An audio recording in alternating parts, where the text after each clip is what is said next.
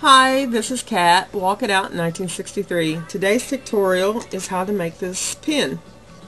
It's made of polymer clay and it's a paper mate pen, and this is how it looks before you put this part in. I will show you how to put this part in at the end of the video. But before we start, first, if you want to make a jelly roll, this is made out of lime green, translucent, and mostly glow-in-the-dark clay. And it does glow. I don't know if you can see that. Oh well, my camera person says no. But it does glow in the dark really, really good. And to get started, we need a pen. A regular pen. And take off the lid to make this cap cover. First thing we want to do is take it and snip that off. Once you get that snipped off, if you feel any sharp edges, raise it up a little. Take your little bit of sandpaper and sand it off like that. Just sand it off, make it a little bit smooth. And to make sure your clay sticks, take your pen. First, we have to remove this ink thing. Get your pliers. Firmly grip. Don't squeeze because you don't want to rupture anything, and just pull it out. It might take a little bit of a twist to get it out, but it will come out. Okay. Get your sandpaper and just lightly scrape that surface up a little bit. Just scrape it. Add a couple little abrasions on there. That way that clay will get in there. Wipe it off, make sure there's no dust to it. Okay, and you put this on there and you look at it and mark where your imaginary line is going to be for your lid at. And I already got one piece cut specially straight. And what you do is you wrap it. Okay, that's where it's going to be. And then you just take your canes, and this is actually really quick. It doesn't matter the thickness of clay that you use, because what's happening is you're going to put it on there. It doesn't matter what order you put it on there, and you don't have to cover the whole entire pen, because once you start rolling it and smoothing it out, your clay will cover all the holes and the gashes, and it will look a lot better that way.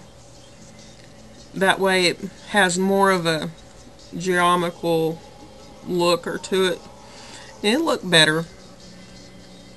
And you just place it. This is so easy. The hardest part would probably be making the cane.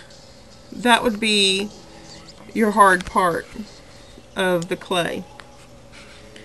And you just keep adding.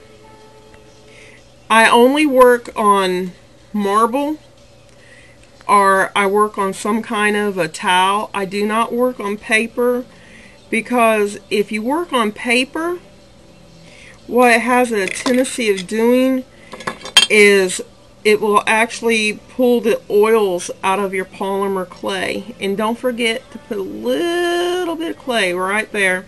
The reason my table seems to be moving is I have a cat that is 25 pounds and she is moving the table. Okay, you just take your pen and roll it. Roll it in between your hands. You see where it's starting to come together? It's starting all to come together now. There she goes. Roll it. Okay. Don't forget, you got that piece right down there. You want to keep down there going flat. So you just want to keep on checking on that.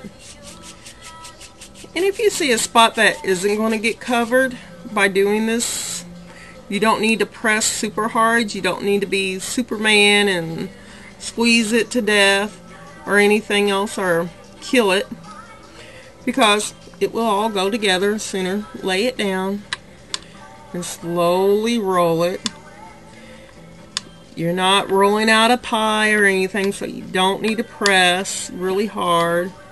You just need to press good enough to make it kind of like even and unbumpy, especially up here at the top.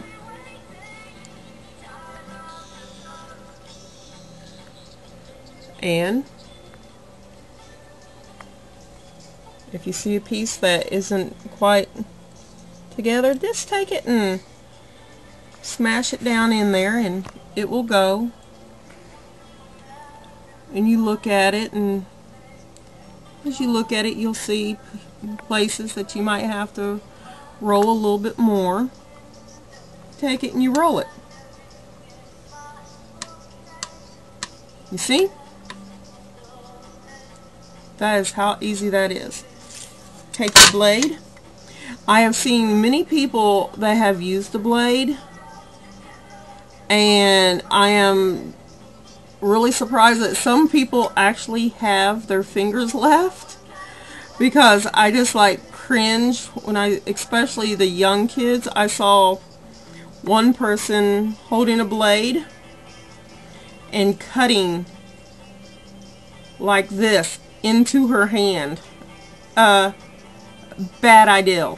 Don't do that. You can hurt yourself and end up in the hospital.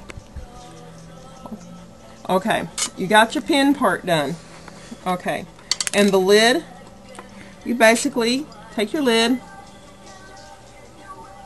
put your clay around it like this. That's a big piece, so I'll just take it and kind of like wrap it around there. And you just do this throughout the whole top of this clay, this pin. And then you just take it, once again, roll it in your hand. You roll it, and you just keep on rolling it, and it'll look like that.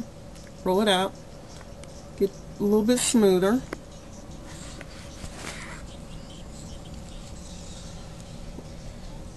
And then this is ready to go in the oven.